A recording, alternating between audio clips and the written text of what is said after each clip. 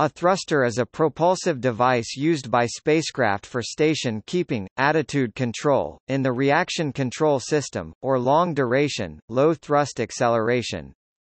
A vernier engine or gimbal engine is a particular case used on launch vehicles where a secondary rocket or other high-thrust device is used to control the attitude of the rocket while the primary thrust engine, generally also a rocket engine, is fixed to the rocket and supplies the principal amount of thrust.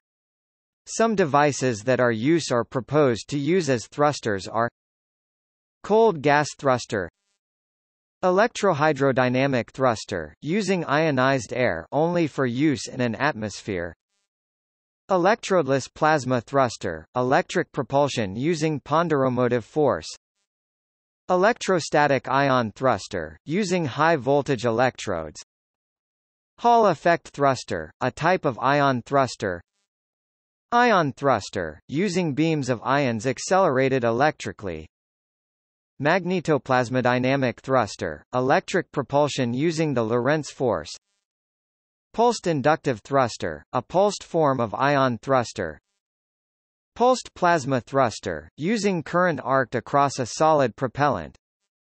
RF resonant cavity thruster, an electromagnetic thruster using microwaves. Rocket engine, using exothermic chemical reactions of the propellants. Topic. See also: Liquid apogee engine, a liquid propellant rocket used as the primary propulsion device on geostationary orbit satellites. Apogee kick motor, a solid fuel rocket used as the primary propulsion device to circularize satellites inserted into a transfer orbit.